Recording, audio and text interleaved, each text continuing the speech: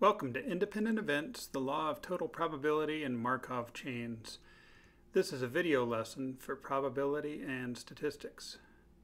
Conditional probability gives rise to several important concepts.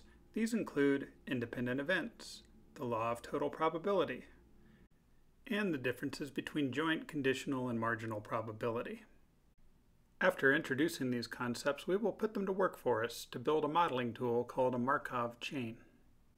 Earlier, we looked at an example that illustrated that the probability that a randomly selected athlete practices daily depends on whether we select that athlete from the overall group of 95 athletes in the school or from the group of 40 whom we know to excel. In situations like this, we say that these events are dependent upon each other. There are some events which we should, at least intuitively, expect to not be dependent. For instance, let B be the event that a fair coin is tossed and lands displaying heads. Let A be the event that the same coin is tossed a second time and lands displaying heads. Intuitively, the outcome of the first coin toss should have no effect upon the outcome of the second one. They should be unrelated.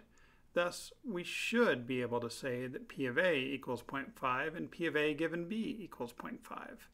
The fact that we know that the coin has landed displaying heads once should not change the fact that the coin is a fair coin. The probability that it displays heads on any individual coin toss should always be 0.5. The coin scenario suggests a definition. In fact, it suggests the definition of independent events. Two events A and B are independent if P of A given B equals P of A. This definition gives rise to the following theorem as well. Two events A and B are independent if and only if P of A intersect B equals P of A times P of B. This theorem is called the special multiplication formula because it's a special case of the general multiplication formula we've seen earlier. Like any good theorem, we should ask ourselves why it's true and attempt to prove it. And it turns out that this theorem isn't overly difficult to prove. In fact, if we start with the definition of independence and replace the conditional probability P of A given B with what the definition of conditional probability tells us it should be, we'll arrive at a formula that we can rearrange with one or two elementary steps of algebra in order to arrive at the special multiplication formula. You should try it on your own. Now we'll illustrate independence with an example. Let's let H and T represent the events that a fair coin toss results in heads and tails respectively, and we'll assume that P of H equals P of T equals 0.5 or 50%. We'll also assume that the outcomes of future coin tosses are independent of outcomes of past coin tosses. With this in mind, let's compare two different cases. So consider the probability of tossing a coin 6 times and having it display heads all of those times. We might be interested in determining the probability of 6 individual coin tosses in a row. This is the same as P of H intersect H intersect H intersect H intersect H intersect H. And the special multiplication formula tells us that this is no different than P of H times P of H times P of H times P of H times P of H times P of H. Since P of H is always 0.5, this results in a numerical value of 0.5 raised to the 6th power, or 1 over 64. As we can see, it's a somewhat improbable event. However, it is no more or less improbable than any particular sequence of 6 coin tosses. For instance, you should be able to construct an argument very similar to the one that we've just looked at that will tell you that the probability of a head coin toss followed by a tails coin toss and another tails coin toss, then 2 heads coin tosses and then 1 tails coin toss is 1 over 64 as well. You should try to work out why that's true.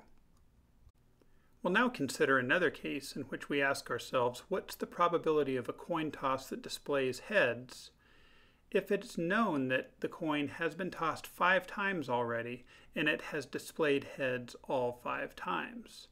In other words, we're asking what is the probability of heads, or H, given a sequence of 5 H's. We know that the outcome of any coin toss is independent of its entire past history of coin tosses.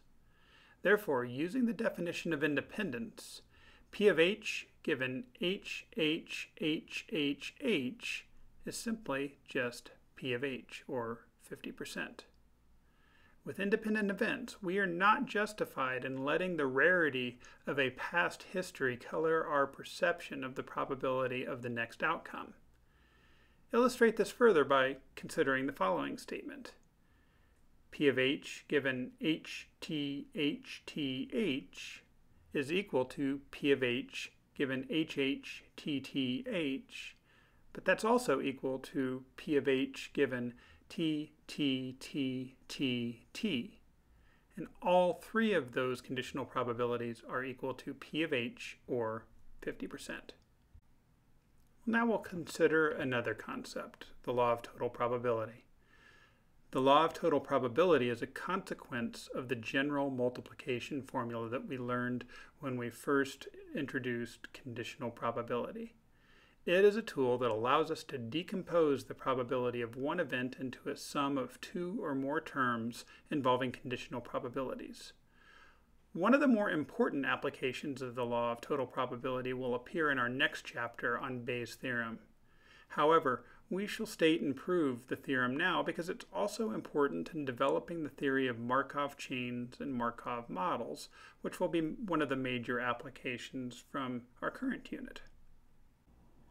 We'll go ahead and formally state the law of total probability as a theorem, and then later on we'll worry about why it's true.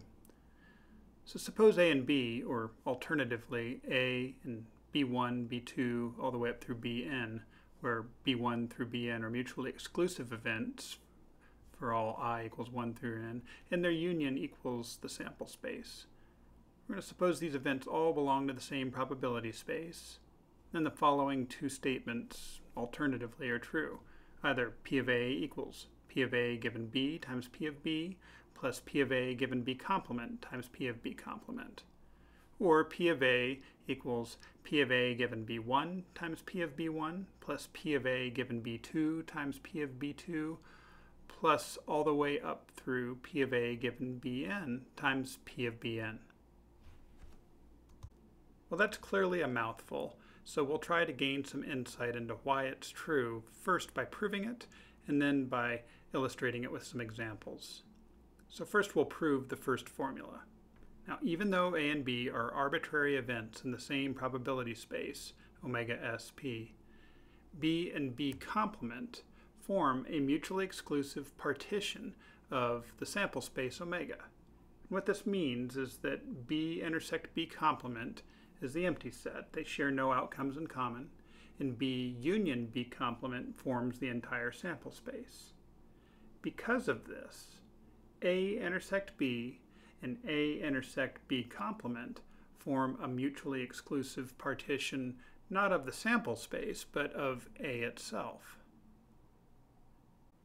This is because A intersect B intersect A intersect B complement simplifies to A intersect B complement, and that further simplifies to A intersect the empty set, which is by default the empty set. What that tells us is that A intersect B and A intersect B complement are in fact mutually exclusive. But we can also observe that A intersect B union A intersect B complement is equal to A intersect the quantity B union B complement. That's through one of our distributive laws. And that further simplifies to A intersect the sample space, or omega. And by default, that's going to further simplify to A itself. So that tells us that A intersect B and A intersect B complement form a partition of A. Therefore, and here we're going to make use of the special addition formula, the probability of A can be rewritten as the probability of A intersect B union A intersect B complement. There we're just rewriting A as its partition. But through the special addition formula, that can be rewritten as the probability of A intersect B plus the probability of A intersect B complement. And then finally, if we apply the general multiplication formula to each of those two intersections, we can rewrite our formula as being equal to the probability of A given B times the probability of B plus the probability of A given B complement times the probability of B complement. And that's just Formula 1 from the law of total probability. Well, now we'll prove Formula 2, which is really just a generalization of Formula 1. Since B1, B2, B3, all the way up through Bn form a mutually exclusive partition of the sample space, we may rewrite A in the following way. A equals A intersect omega, intersection of A with the sample space, and that is equal to A intersect the union of B1 through B2 through B3 all the way up to Bn. And then finally, through repeated uses of one of our distributive laws, that may be rewritten as A intersect B1 union A intersect B2 union A intersect B3 union all the way up to A intersect B sub n. So with that, we've established that A intersect B1 through A intersect B2 all the way up through A intersect Bn form a partition of A. So next we'll establish that A intersect B1, A intersect B2 all the way up through A intersect Bn form a set of mutually exclusive events. And to do that, we'll take an arbitrary A intersect B sub I and another arbitrary A intersect Bj for any I and j that aren't equal to each other. We're going to intersect those two events with each other. So A intersect Bi intersect A intersect Bj equals A intersect Bi intersect Bj. It's just a simplification. But since Bi and Bj are mutually exclusive, those intersect to form the empty set. A intersect the empty set is itself the empty set. Therefore, A intersect Bi intersect A intersect Bj will always equal the empty set as long as I and j are not the same. This tells us that A intersect B1, A intersect B2, all the way up through A intersect Bn form not only a partition of A, but they're mutually exclusive as well. Knowing this allows us to compute the probability of A mostly by making an appeal to Kolmogorov's third axiom of probability, or the special addition formula. In other words, the probability of A can be rewritten as the probability of A intersect B1 union A intersect B2 union all the way up to A intersect Bn. That's simply because we know that A intersect B1 through A intersect Bn form a partition of A. But that can be rewritten as the probability of A intersect B1 plus the probability of A intersect B2 plus all the way up to the probability of A intersect Bn. And that's because that partition is mutually exclusive. And that's where Kolmogorov's third axiom comes in. But then if we apply the special multiplication formula from the definition of conditional probability to each of those intersections in the sum, we can rewrite them. And what we rewrite them as is the probability of A given B1 times the probability of B1 plus probability of A given B2 times the probability of B2 plus all the way up through probability of A given Bn times the probability of Bn. This, however, is just the statement of the second formula from the law of total probability. The law of total probability yields some terminology often seen in conjunction with conditional probability. Recall, we already defined the conditional probability P of A given B equals P of A intersect B over P of B to be the probability of A occurring given knowledge that B has occurred. In contrast, we'll now define joint probability, and marginal probability. The joint probability of two events A and B is denoted P of A comma B, and it represents the probability of observing both A and B. In other words, P of A comma B equals P of A intersect B. The joint probability of a collection of events, A1, A2 through AN, is denoted by P of A1 comma A2 comma all the way up through AN, and it represents the probability of observing all n of the events in the collection. In other words, P of A1 comma A2 all the way up through AN is just equal to the probability of the intersection over A1 through AN. Finally, we can define marginal probability. The marginal probability of an event A is simply the probability of A irrespective of other events in the same probability space, or it's just probability of A. The marginal probability of an event gets its name from the process of marginalizing. Suppose we had a contingency table that summarizes the relationships between events A, B, and C, etc., in a mutually exclusive set of events M1, M2, all the way up through M sub n. That contingency table might look structurally like the one that we see now. The probabilities of A, B, or C, etc. can be found by summing the joint probabilities along their respective rows. For example, the probability of A equals the probability of A intersect M1 plus the probability of A intersect M2 all the way up through the probability of A intersect Mn. This can be found in the total margin of the table.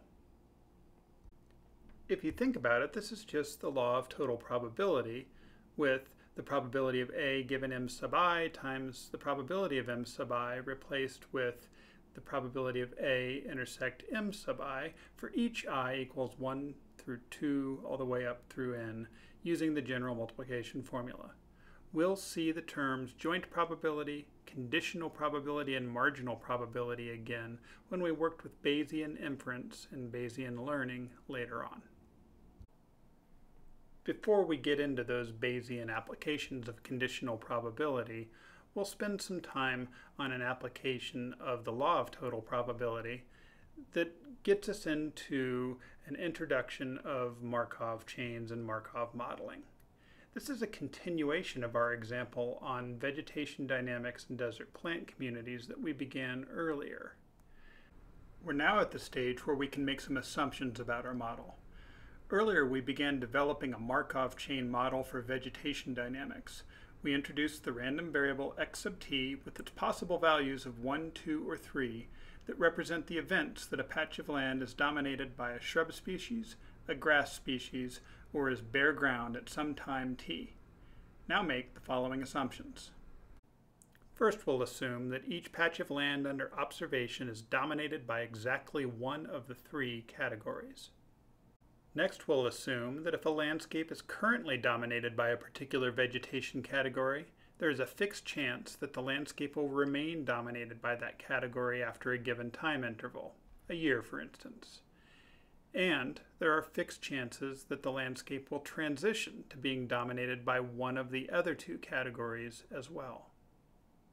So now we'll propose a simplified, discrete time model for succession between the three vegetation categories that adopts our assumptions and retains the essence of what Markov described in Markovian Dynamics of Simple and Complex Desert Plant Communities, which he published in 1988. Let P of x of t equal 1, P of x sub t equals 2, and P of x sub t equals 3 represent the probabilities that the patch of land is dominated by each of the three states at time t. Increment time forward from t by a discrete step to t plus 1. Predict P of x sub t plus 1 equals 1, P of x sub t plus 1 equals 2, and P of x sub t plus 1 equals 3. The probabilities that the patch of land will be dominated by each of the three states at time t plus 1, given the knowledge of the same probabilities at time t. Well, in order to write down a model that relates the probabilities at the future time step to the probabilities at the past time step, we're going to invoke the law of total probability. In other words, P of x sub t plus 1 equals 1 equals p of x sub t plus 1 equals 1 given x sub t equals 1 times p of x sub t equals 1 plus p of x sub t plus 1 equals 1 given x sub t equals 2 times p of x sub t equals 2 plus p of x sub t plus 1 equals 1 given x sub t equals 3 times p of x sub t equals 3. And similarly for p of x sub t plus 1 equals 2 and p of x sub t plus 1 equals 3. If you know something about matrices and linear algebra, you'll know that these equations are linear in the variables p of x sub t equals 1, p of x sub t equals 2, and p of x sub t equals 3.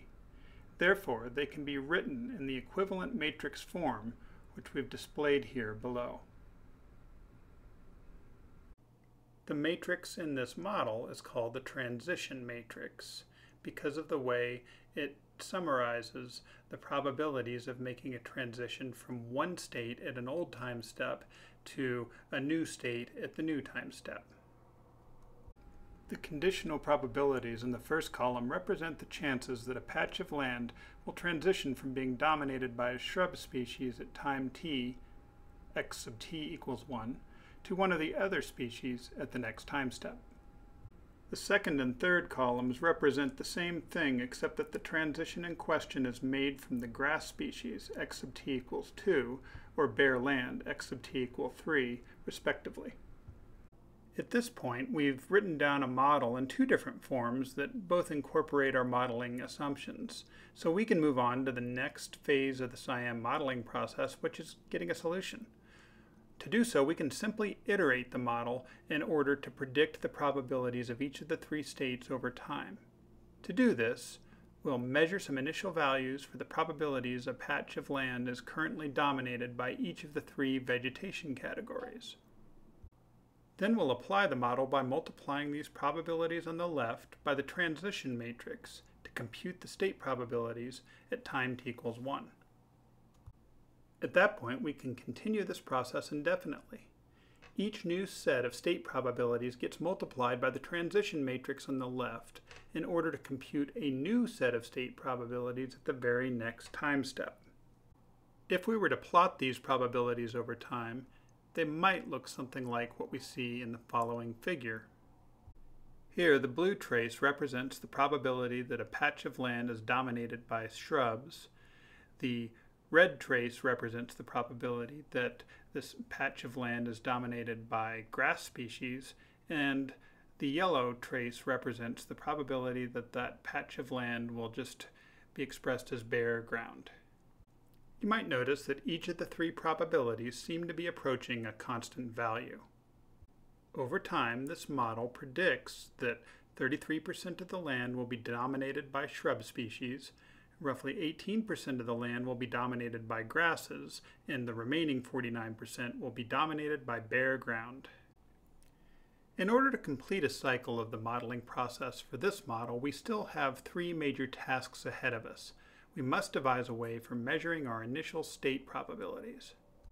In order to truly calibrate our model to a specific desert plant community, we will need to develop a way of estimating the transition probabilities from measurable data. Only then can we actually obtain a prediction from the model that has a reasonable chance of describing the reality of that plant community. Later, we will demonstrate one approach for doing this. Once we have obtained predictions from our model, we will still have some analysis and assessment to perform for this model. We must have a way of assessing the accuracy of our predictions in comparison to our data. You will develop techniques for performing this assessment and analysis by the time you have learned hypothesis testing. Finally, we'll need to report on our results. We'll offer a model for what a simplified scientific article describing our efforts might look like. The upshot of this is that we've still got a fair amount of work to do before we can execute these remaining steps of the SIAM modeling process for the vegetation dynamics and desert plant communities example. However, in the meantime, you can still gain some practical experience of building the model and iterating it over time so that you can actually see a solution based upon some made-up initial data and some made-up transition probabilities. That'll occur in the upcoming technological companion to this video lesson. And with that, we're at the end of this video lesson. I hope you found it helpful. Thank you for watching, and please join us with the upcoming technological companion to this video lesson on implementing a simple Markov chain model in MATLAB.